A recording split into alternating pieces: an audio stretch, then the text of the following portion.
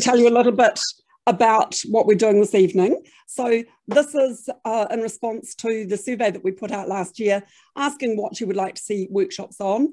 And one of the ones that a lot of people were interested in was impromptu exercises.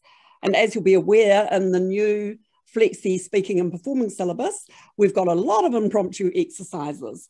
And so what's going to happen tonight is we've got Karen Austin, who is our Chair of Examinations, and also Lucinda Heslin-Whiteman, who is also an examiner and recent addition to the Board of Speech New Zealand. And they are going to be taking you through the different impromptu tasks involved in Speech New Zealand exams. So Karen is going to work through those one by one. And then Lucinda, who is at the moment studying teaching drama at Waikato University, is going to share with us some of the work they've been doing there on improvisation.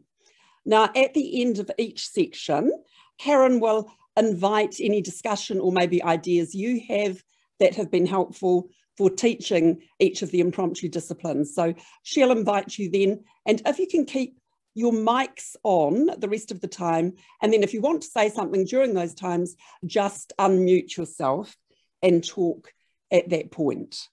So if you've got any questions, if you can type them into the chat box, and again, we'll look at those at the end of each section, or if we do run out of time this evening, we will deal with those via email at a later date. So feel free to use the chat box there too. I'm just looking on mine to see that, oh yes, there's the chat. I'll just turn that on.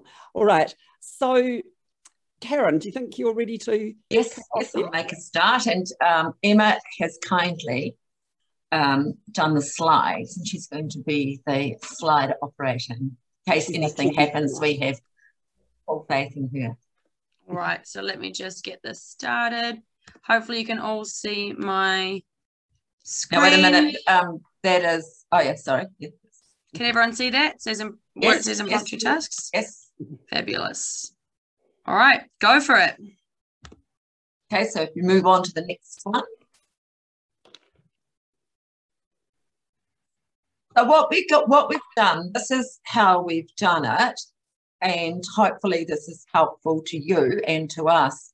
So what we've got down one side is improvisation that are in the speech and drama syllabus. And so initial, it's got use mind, voice and action to create a simple story, have a structure, including a way of starting and a way of ending. And you're quite capable of reading the others.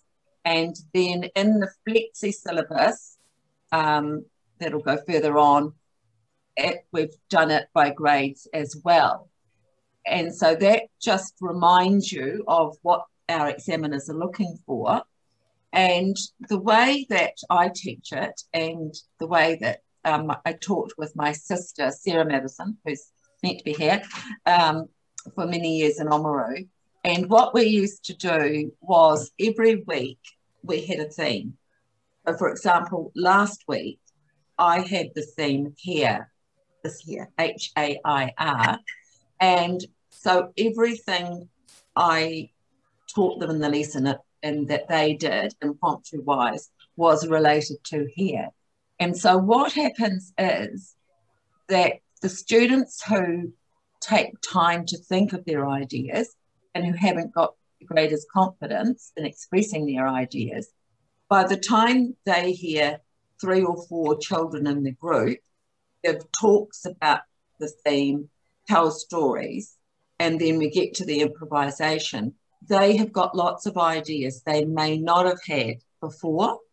And it also means when you're teaching that you can teach these impromptu skills an easy way, really, and with structure. So with the 5-finger formula, we used to do this, and I still do it, with all the impromptu tasks. We had a 5-finger formula, and so we had it on a big chart, and they had it in their exercise books. But then when they were doing it, we just go through at the beginning what they had to do. And so for the 5-finger formula for improvisation was think of your character, your names and the storyline. 2, in opening lines, let us know who you are, where you are, and what you're doing. Use actions and dialogue to move the story along. Use space and mind. Build up tension to have a dramatic event before the ending. And this way, the others, who they've all got it, so they'll say, oh, you know, you forgot that. Or so they're learning through discovery, really, as you go. And it's I think it's a really good idea. And so for the teaching ideas, I've got that user theme for all impromptu activities in the lesson. And then quite often, particularly before exams, just so they realise the importance of the beginning, the middle, and the end, what we do is one will do the beginning, one will do the middle, and one will do the end. And then that way they get it in their heads that it has got to be structured. It's not just playway all the way. And they will correct one another. So that's proved actually really good. And for a lot of my children up here in Nelson, that is the highlight of their lesson, doing these improvisations and plays. You know, they come rushing in and say, what is the theme today? Emma, is there another slide about the Lexi speaking performing syllabus? Or was it just the one? Sorry, I muted myself. That's it. That's the one for improvisation here. Oh, right. So that must have just been the way. So I might have made a bit of a flip up there, but that's okay. So now I'm going to sign off about improvisation, and Lucinda's going to take over. Cool. Okay, Lucinda. Thank you. Good evening, everybody. Improvisation, the art of acting without a script and being able to create spontaneously without preparation. So I think we can never underestimate the transferable skills and strategies this gives us and our students. So I'm going to explore the vital importance of prioritising improvisation games and exercises as foundational tools within our teaching practice. So, Lucinda, can you move up a bit? Just we can just barely see your face. Oh, alter your screen, maybe. I can't actually see myself. I can see you in the corner. I can't actually see. Is that better? Yeah, a bit better. Maybe if you just do your screen one way or the other, it might work. Sorry, move my screen. Yeah, just so we can see more of you. Yeah. Because I can't see. How do I? So I can see myself. If I put participants, would I tilt see? Tilt it forward. Denny says tilt it forward. I'm having trouble with the sound. Ooh. That's better. That's better. That's okay? No. Oh, no, still more. Things echoing. Sorry, are you happy with where I've got the screen now? No, you just need to see a bit more of you. So could you tilt it forward a bit more? Is that? Yeah, that's good. That's good. That'll do. Good. That's Sorry, because I can only see you. I can't see anyone else, so I don't know how it's Thanks, Lucinda. placed. Jennifer said click the small single square above the pictures or bottom right if no pictures to see. So yeah, so if you hover over where the little video is showing, Lucinda, there should be 4 different lines options. There should be a line and then a square and then 2 boxes and then 9 boxes. Yeah. Well, I don't know. Oh, I'm on an iPad. I don't know if that comes up different. Oh, no. That might be that's changing. Fine. We can see you now, so we won't worry. Sorry. I just because I can't see myself back for some reason. I can see you though, Karen. That's the main thing. That's sorry. And if you don't mind me really quickly jumping in, Melda, the reason you're having audio problems is that you've signed in on 2 devices. So I've got Melda, you've signed in on, must be maybe your phone and your computer. So if you sign out on one of them, it's because there's 2 devices that are battling at the same time. So that'll be why the sound is funny. Okay, please carry on, Lucinda. Sorry about that. So improvisation unlocks and builds so many vital, fundamental interactive communication skills in a completely open, creative and spontaneous way, which is the key. So to fully and regularly engage in a wide variety of improvisations in the form of exercises, games and impromptu scenarios combines to create a powerful, wide-ranging combination of tools and skills, which is exactly what Karen has just taken us through. And these transfer seamlessly through to the more formal requirements, such as acting off script, writing formal and informal speeches, giving off-the-cuff presentations, and just any formal work or exam preparation. So I'm just going to go through the vital improvisation rules, the ones that are key, but as I go through them, just envisage how these transfer across the board to all the skills that we're creating, how interchangeable they are and how much they enhance the curriculum. So firstly, to listen fully with every part of your being. Secondly, play in the present and use the moment. Thirdly, say yes and. Fourth, to connect with one another. Fifth, do not block. Be a positive conduit. Number 6, be a contributor. Add new information. Number 7, avoid asking questions unless you're adding information. Number 8, establish location. Number 9, be specific and add colourful detail. And number 10, be willing to go with the flow and change. So I think those are absolutely vital because improvisation is both an art and a craft. So we learn it through practice, repetition, trial and error, teamwork, commitment, and shared goodwill. So by actively growing and refreshing our repertoire of improvisational exercises and techniques, this equips us to adjust accordingly to meet the specific needs of every class and student, which are ever evolving. So if we begin to build these when the students are juniors, and when I say build them, I mean more than just an occasional, let's do a bit of improvisation, building in the sense that Karen has said, where it's a weekly thing that we do that's non-negotiable and that is part of the framework. I found that it's really invaluable when you get to the point where the different classes actually start choosing the exercises or the games that are their favourites. They take ownership of them and then they start to actually evolve from there within the class. And also they become great motivators and rewards. So for example, a really simple little game that I made up, it was actually for a junior class, and I specifically made it because it was these were very young children. They were year 1 and 2, so 5 and 6 year olds. And some of them were a little bit reluctant. Some of them were incredibly spontaneous and happy to stand up. And one particular little boy couldn't bring himself to stand up, let alone to even say his name. Hi, my name is, in front of a group.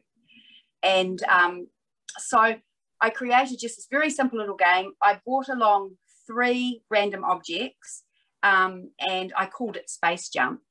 And basically they all sat together in a line, so it was very equal. There was no pressure. I put out the 3 objects and the rules were simple. They just had to get up and they had to introduce them. Sorry, that's my watch. They had to introduce themselves and say their name.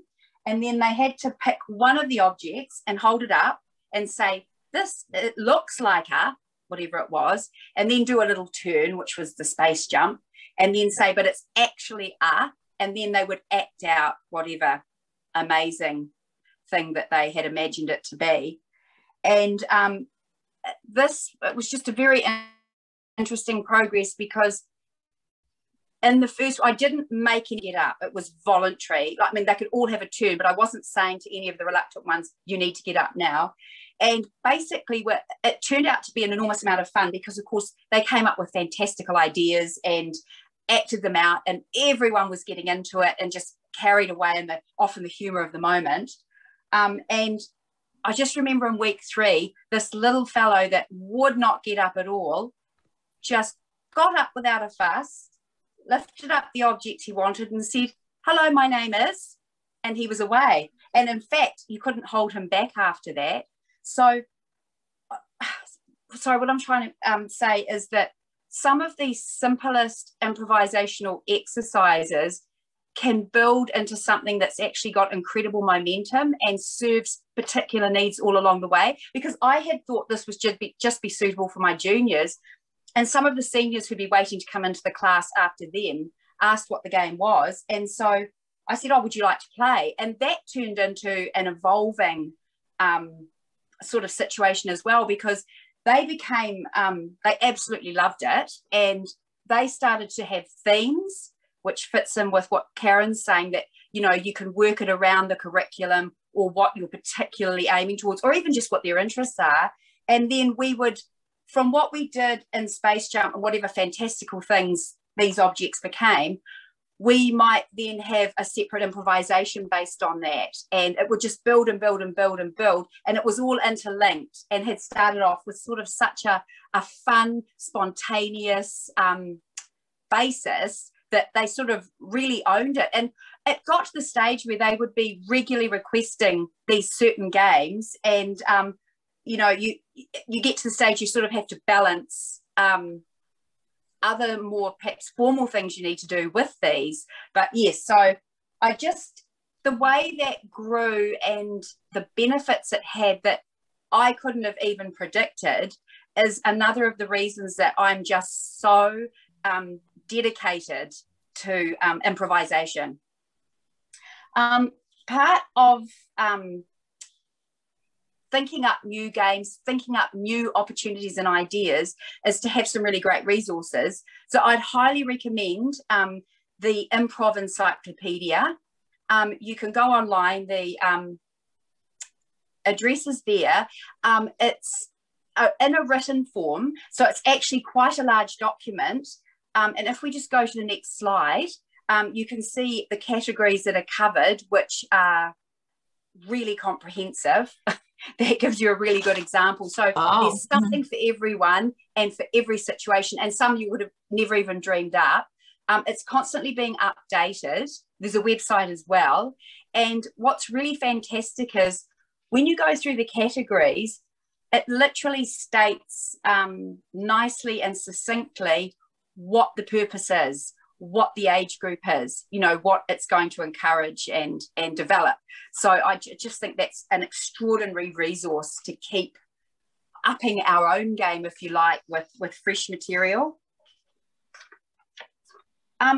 Another thing I think is really important, and I've been really focused on this myself this year, is as teachers ourselves, is that we make sure we put ourselves on the other side of these exercises and games, as appropriate, of course, so that firstly we're role modelling our own participation, and again as appropriate, but also we're role modelling accepting the invitation to experience all the effects of improvisation and impromptu, the highlights, the lowlights, when it's successful, when it's not. And I think if we put ourselves sometimes in with having an experience of these exercises and games with the children, we actually can mould them by experiencing it ourselves in an even more appropriate way for the future. So I'm currently myself doing a university theatre studies course, and this involves 3 2-hour lectures a week. And I was absolutely amazed that the first hour of these lectures is spent with improvisational warm-ups and exercises and games. And that put me right back on the other side of being the student. which I've actually found surprisingly invaluable in ways that I didn't expect. It's been really eye-opening. And one of the things that I've found quite interesting in this journey is I thought an hour of doing this would be too much, would become overkill, etc., etc.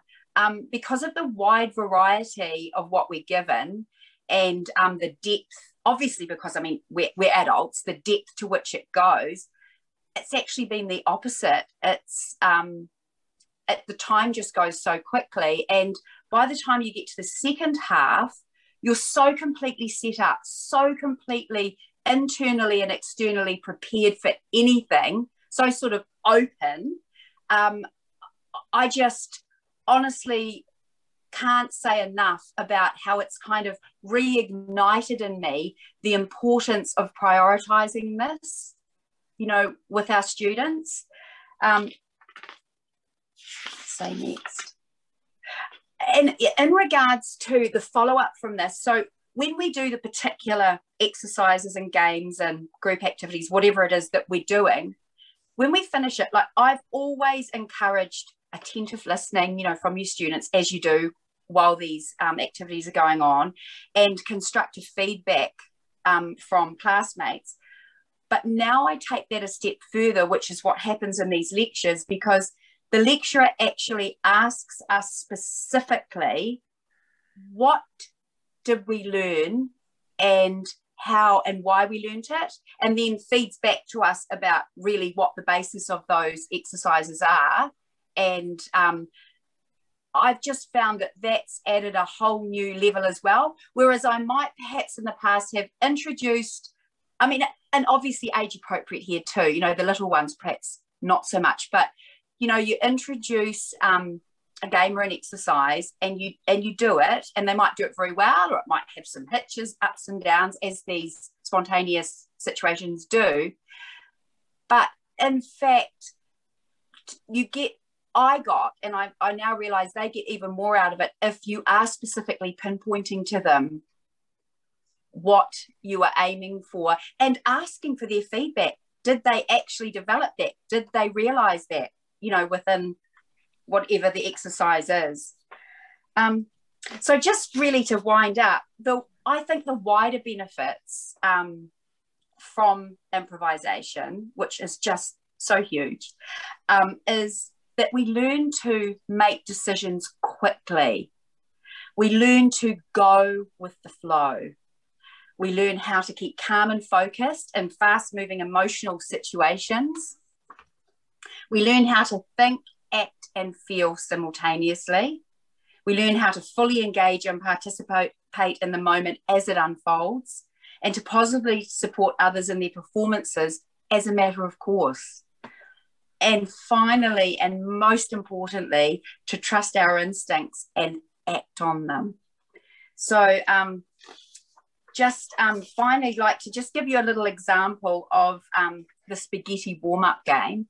And just when you're watching this, just note the active, enthusiastic, hands-on involvement of the teacher in here. And also these are experienced students. So note the shared excitement, the unreserved commitment, and the highly positive energy which they all share within this improvisation. All right. So let me just pull that up for you, team. Thank you. Okay. It's this one.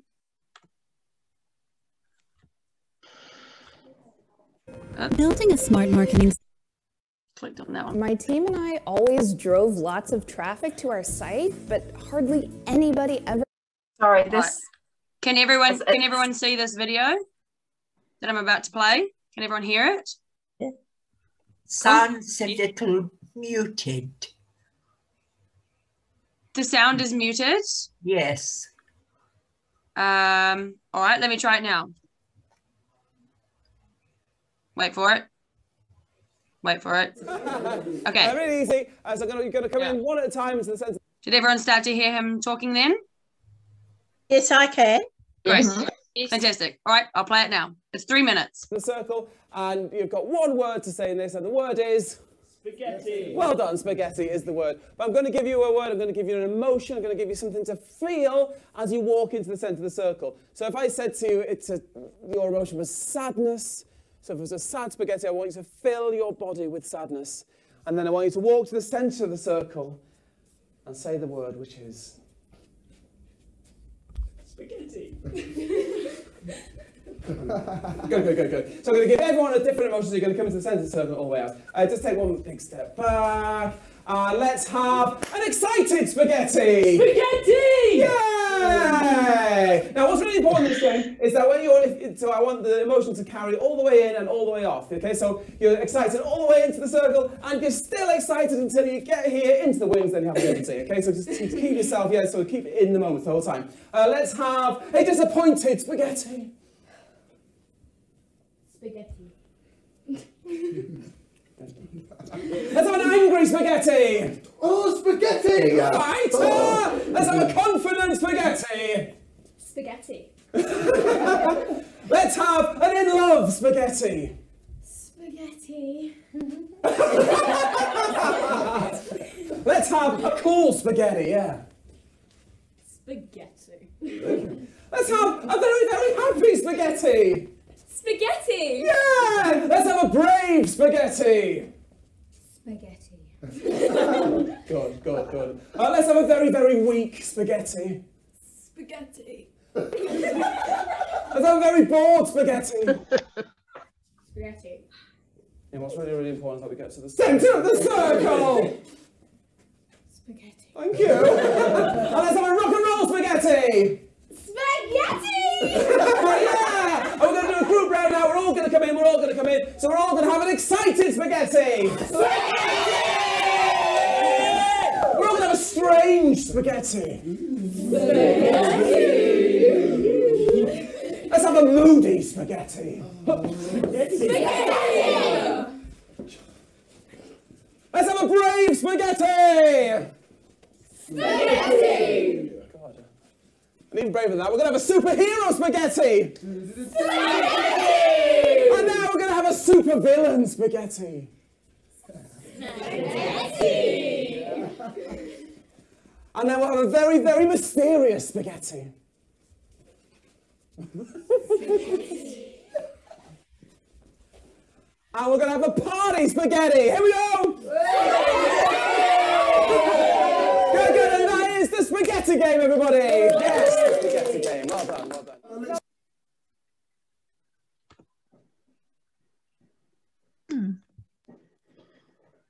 Right. So I think I move on now, but before we move on to the next point, oh no, sorry, is there something else that, oh no. Oh, I think that's it.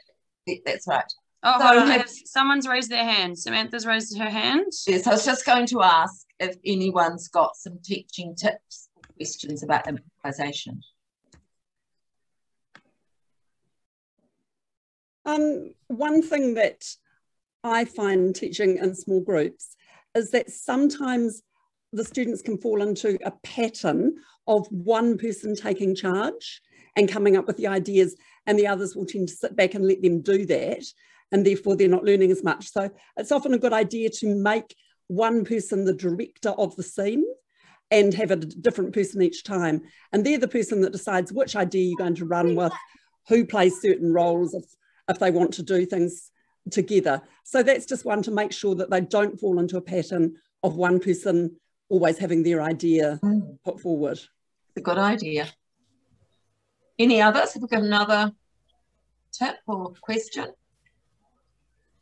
No? So we'll move on and we might have one later. Alrighty.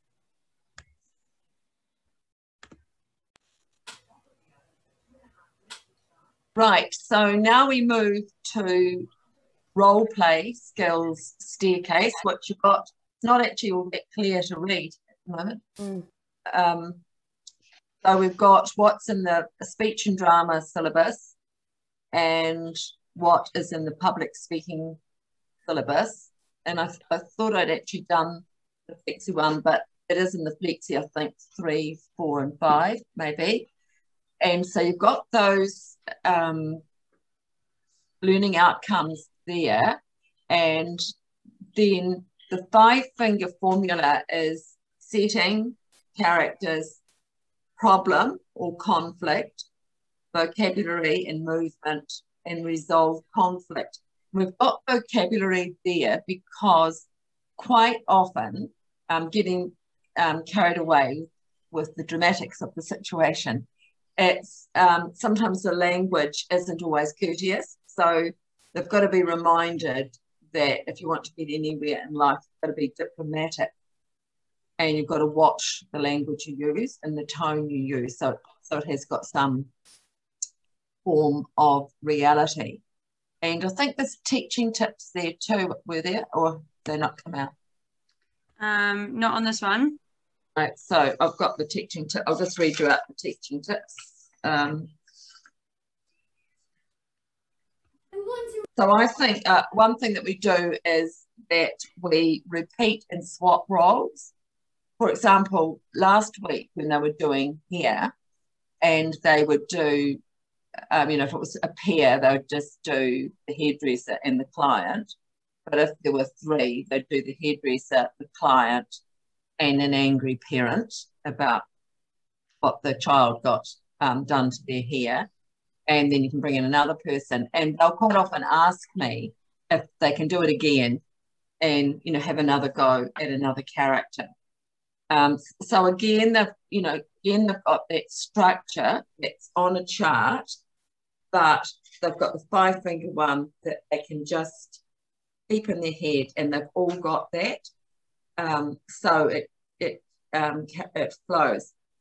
Going back to Helen's tip, and this is a bit with role play too, I think we've all got those students, particularly when they're younger, the ones who, no matter what role you give them, will end up being the dominant character in the scene. And it's quite a hard thing to deal with, to keep their enthusiasm, but to make sure that they don't dominate. They're the sort that will make a minor role into a major role at the expense of the others. So I think it's really important that they have structure, because quite often when you're examining, you'll find you might say, oh, yes, no, I might get you to do this or this or this. And it seems that all students are clear about improvisations, but not all think they know what role plays are. So I hope this helps. And of course, with the flexi syllabus, the difference makes it simpler in a way for the child's confidence, is that the candidate, the teacher, they can choose which improvisation, which impromptu task they choose to do. So with speech and drama, public speaking, you go in and they have, they might have 3 or 4 impromptu tasks. They may get asked to do one of them. But with the flexi, they actually choose what they want to do, so they know that before they go in. So that's just another point to think of. So has anyone got any teaching tips or questions about role plays?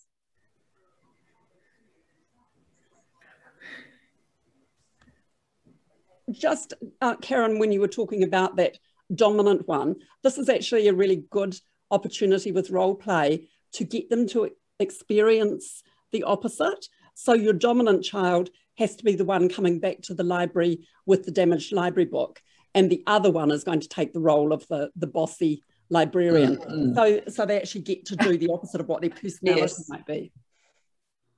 Yes, that's a good idea, actually. Anybody else? Right, we'll move on. So you had a video example. Oh, right, I forgot about that. So this is just a little video. We want a refund. Of a role play. Unacceptable. I don't understand. What is unacceptable? My child had beautiful locks. Now she has pointy ends on the Can't hear it. I didn't know you were. Can anybody else not hear it? Can everyone hear it? Yes. Okay. You can hear?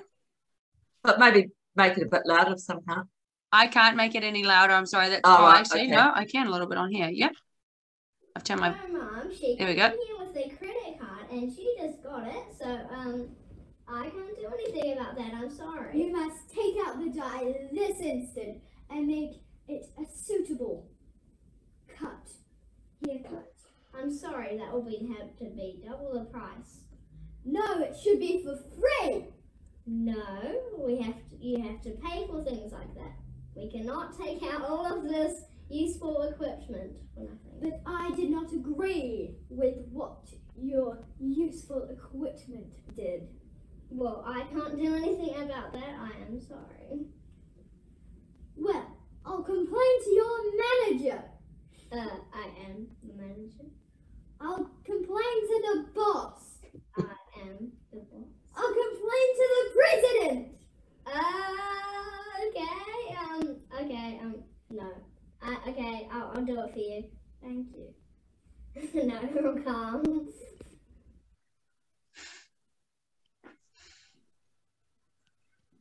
I want to refund. This is Cool.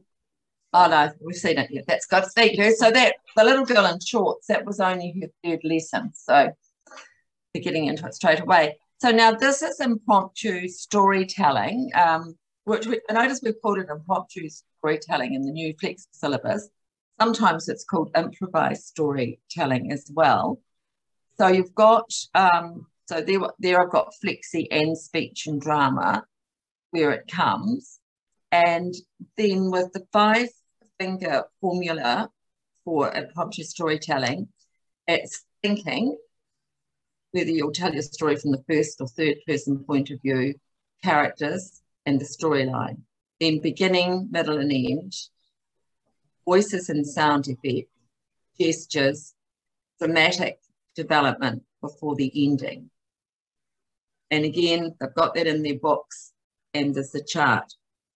So a teaching idea is have a small group tell parts of the story together. Either you can decide who will go next by making a sign, or the students can finish when they want. And quite often I say that I won't make the sign until the students use gesture and had a sound effect. So we'll just look at these 3 boys who are telling a story about museums, and they'd already done a talk about museums. One day, Larry Mantle was walking along the streets of Nelson to go to the Provincial Museum. And when he went in there, he heard that there was an exhibit about shoes from 1781 to 2021. Then he went to see that exhibit. He thought the exhibit was quite boring, so he decided he'd put his shoes in there. So he put his shoes in there. He had really smelly feet and didn't wear socks. So he put his shoes in there, and the shoes suddenly, with all the other shoes, they all came to life, and they were annoyed that they had such disrespect. They were put on people's feet, and people were going, "Oh, their shoes, smelly shoes." And so they all came to life, and then yeah. And then Larry Mantle decided that the shoes looked cool, and so he wanted to put them all on. But when he tried to put on the first pair of shoes, they started making him run around town going crazy. He ran around town going crazy because they were biting his toes to manipulate how he walked. So the whole time? So they got him to run around, and he crashed into some shops, and then police came. But then the shoes went onto the police. There were so many shoes that everyone in town had shoes on their feet, and they were walking around with sore toes, and they were being dragged around and going and buying shoe polish and other shoe related items. But one time, Larry Mannell's new shoes made him run to the beach. But that's where his shoes got even more out of control, and his face fell on a big boulder. He knocked himself out. The boulder rolled onto the sand and caused a big sandstorm. Cool. One day, Larry Mannell. Thank you, Emma. And so did anyone have anything they wanted to say about role play? Stories. Storytelling. Yes, so, oh no, storytelling, sorry. We've done that, so nothing. So we'll go on to the next one, please, Emma.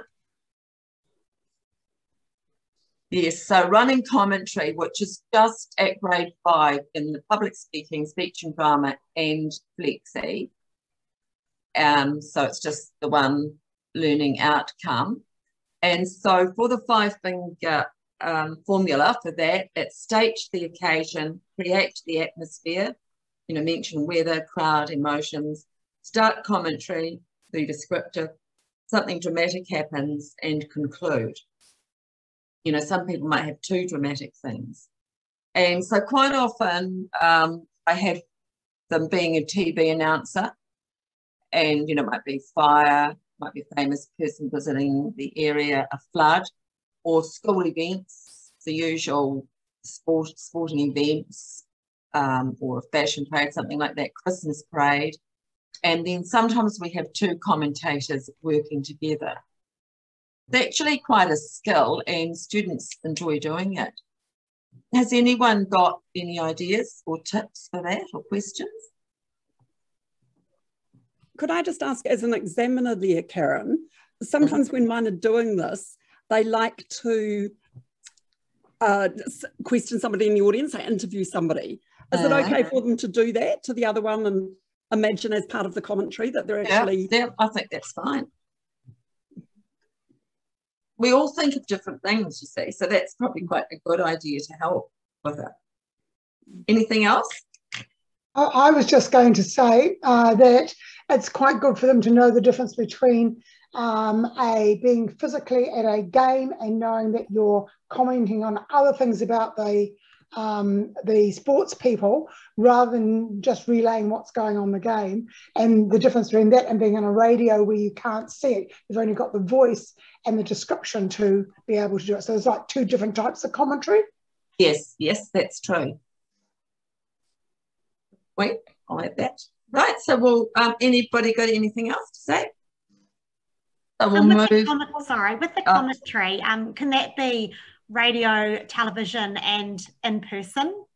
Yes. So present? Yeah. Yes. You've got 3 elements. Yes. Okay. And that's a good idea, Celia, to think that you're giving it to a blind person. So you've got to be really descriptive. There's another occasion I use where it's somebody visiting a friend, looking out at the window, friend can't get out of bed, and something happens. So it's a one-on-one, really. It's not a running commentary for a group like at a sports event or television. But the same things apply, that you've got to match what you see and shape it and suit it to the fellow who can't get out of bed and see what's happening in the street. Yes, yeah. No, that's very true. Can we move on, please, Emma? Yep.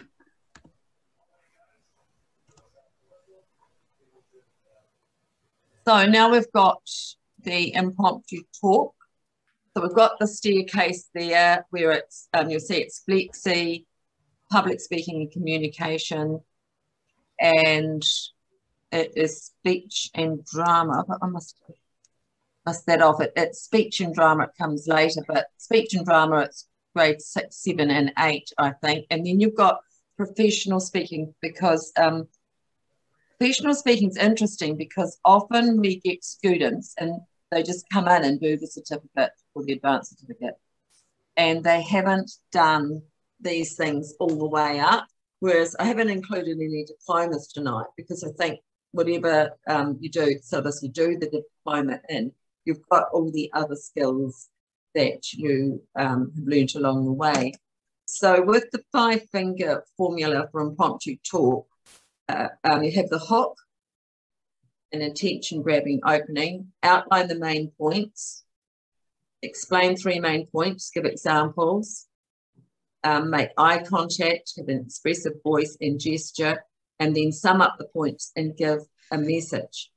And for the teaching ideas, there's use a theme approach. It's quite often the first thing I do in the lesson, the talks. And then you've got the hamburger, which you've all heard of. But to have that in their books and as a chart is really good. And they've got what's got to be done in each piece. And the conclusion, mine will, you know, if someone just does a message and no summary, another student will call out, you haven't done the summary, or what about the message? So it helps them all teach one another. Have I got a clip for that or not? Don't. Oh, yes, you do. Yep, you've got 2. Just do. Yeah. So we'll go back, and this is the museums thing again. Okay. Museums are great things because it can tell you a lot about the past and give you information in your brain. And it's cool because if someone finds something that looks historic, they'll like take it to a museum and they're like, ooh, this isn't historic. It's just a bit of stuff that you found in the ground. Take it to your mouth. But if someone finds something actually historic, then they're like, oh yes, good job. Here is $100. And then they like put it in a case. And then like the museums have all these glass cases stuffed in. Then they have like a little panel there with like all the information on that says all about it. And, like sometimes kids go on trips to museums and the teachers are like, wow, look at this. This is the gun that Floopy used when he shot himself. Floopy the Great. He was a great warrior, and so you shall look at this gun and read all about it. But then, of course, the kids just look at the gun and they're like, oh yeah, good man! Yeah. But they don't actually read the stuff because that's just what kids do. But when they get older, hopefully they actually read the thing because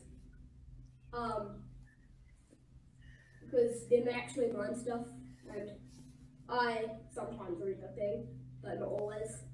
So, because I'm a kid and yeah. But museums are cool because they preserve history and stuff, and you can learn from it. So, if you're so now I've told you about why museums preserve history and why they're good, and why kids should actually read the stuff. Then I hope that when you go to a museum, you read the stuff. Museums. And there's one more. Museums are... Show me. There are 2 types of museums. There are art museums and there are history museums. There are probably other types of museums, but I don't know about those. So the first type of museum is an art museum where people have lots of art put up on display for you to look at. And yeah, that's pretty much it. And a history museum is like, they have loads of old artifacts and things which people have discovered. And if you find something old, then you can bring it there and they'll tell you, okay, this is real or this is fake. And we'll pay you this much, and we'll pay you this much for each of them if you let us have them. And yeah. So history museums often have like lots of information about the objects, which is a good way to like, oh, so that's what people did and how that was made and stuff. Yeah, so I think museums are pretty good, so you should go there. Good boy. we'll just move on now, Emma, to the next one. So this is mime, impromptu mime skills staircase. So it's speech and drama, it's initial in grade 1, and then in the flexi, it's grade 1 and grade 2. And as we all know, mime is one of the foundations of improvisation and acting, so it is important. The 5-finger formula is beginning, have a beginning, use movement, facial expression, show objects, and then have an ending. Quite often at the beginning, I give them quite a detailed story sequence as a starter. I might say, you were at the beach building a sandcastle, and then you walked over to get shells to decorate it, and then you cut your finger on a shell, and go on like that, just to give them some ideas. And then, or I might link a character with an activity, a witch making a spell in her cauldron, and so then they can elaborate more. And or I'll get them to play this game where they show their surroundings. They might walk through autumn leaves, walk through mud, just that sort of thing to give them an idea. They actually, they love the prepared mimes, particularly in building on the mimes. So I'll move on again, please, Emma. The social speeches skills staircase. So we've, what I've just done the 5-finger formulas for them all.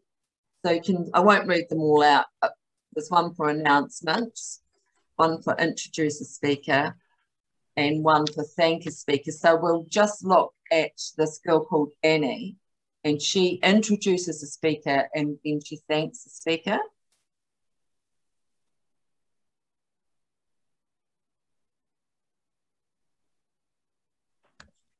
Cool. Let me 1 second. Let's share my screen again. This is the trouble with Zoom sharing, is I have to keep changing what screen I'm on. Okay. Annie introducing. My speaker is Jez Thornton, and the audience is a full school assembly. Hey guys, thanks for coming in this afternoon. I know that we've just finished exams, but I've got some pretty special news. We have Jez joining us today. Jez has come all the way down from Auckland to speak to our school. She is a mental health advocate, and she's helped make the Voices of Hope organisation alongside her co-founder Genevieve Mora. Voices of Hope is where kids, teens and adults can go online and they can share their story, and they can see other people's stories through mental health and how they've come out of it. And it's very inspiring. I personally looked on beforehand, and you have done some amazing work. Jez is going to be talking to us about her mental health journey and how she has been really embracing life, and how she's found the tools, the tips, the tricks, and she's going to be sharing them with us today. Big round of applause. Cool. And then you want to go straight to the thank you? Yes, go straight to the thank you. Okay, Annie, now move on to your thank you speech when you're ready. On behalf of all my classmates and staff, I would like to say a big thank you. Thank you for being vulnerable and sharing your journey with us. Thank you for inspiring us. Thank you for giving us kids the tools to help find help. We have Vibe, we have doctors, and thank you for sharing your personal journey with us, because it's honestly inspired me. And I think we can all find a way to get through things as long as we're together and we keep in contact with each other, like you said. As a little thank you, the staff and some of my classmates and I have got a little gift for you outside of the pack foyer, just to show a little bit of our appreciation. Thank you so much for coming, Jazz. Big round of applause. Okay, Annie, now. And so then we'll just move on to some other slides with some features. So we'll move from those. Then there's the welcome. That just needs to be a bit clearer. The welcome and the tribute or eulogy. And what I do with these social speeches is that I put the 5-finger formula, I put it on cards and I just have it with me. And then for a start off, they just use that card because there's a lot of different social speeches to remember, and then they get the hang of it. And you can also work in pairs with one student introduce a speaker, the other thank the speaker. I actually still, if I'm out somewhere and have to introduce a speaker or thank a speaker, I still just mentally count that 5-finger formula off that I learned when I was a teenager. It's proved very handy. So that's all of those. But now, would any of you, it is 7:30, I think, but we're happy to take questions and further teaching tips for those of you who've got a few more minutes to stay on.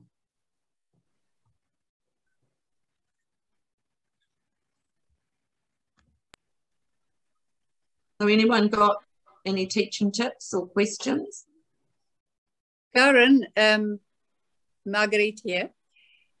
When I teach the advanced certificate in professional speaking, often to adults, always migrants, and they have never in their lives done any speech and drama, so you're really starting from scratch.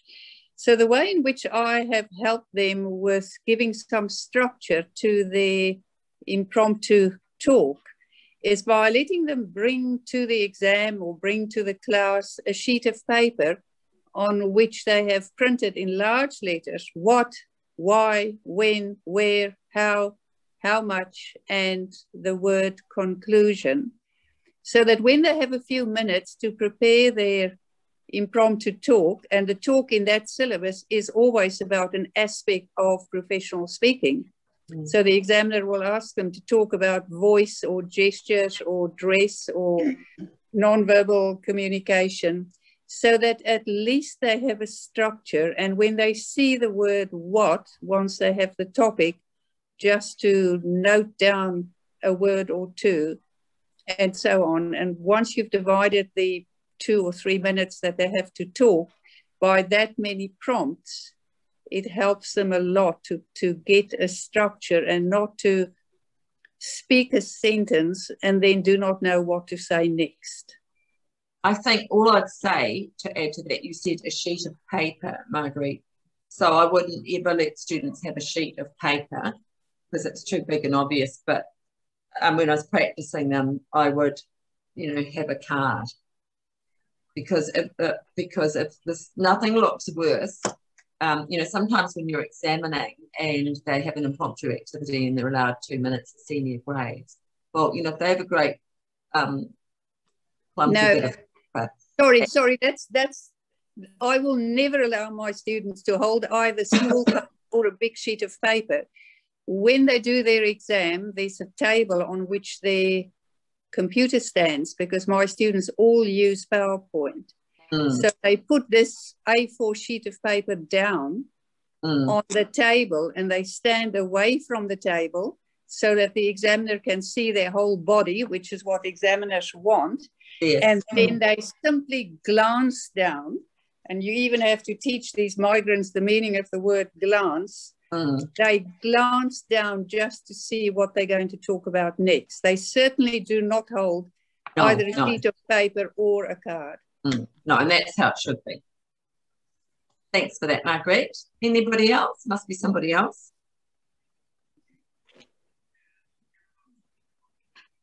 Any, while we're here, any questions about the Flexi syllabus?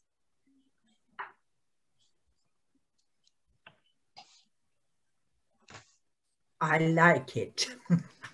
Good, Jan, that's very good. I also liked it.